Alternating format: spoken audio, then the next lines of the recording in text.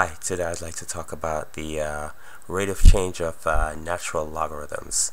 So to start off with, let us say that y is equal to the natural logarithm of x. Okay, that would naturally imply that then x is equal to e raised to the yth power.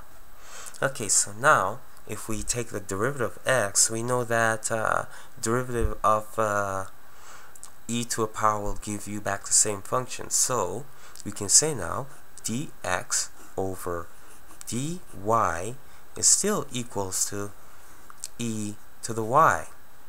And that implies then that dy over dx, just going to take the reciprocal, is equal to 1 over e to the y.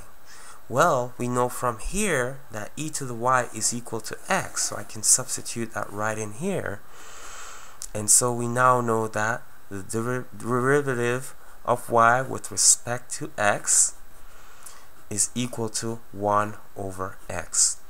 And so with that, we've proved that if y is a natural logarithm of x, then the derivative of y with respect to x is 1 over x.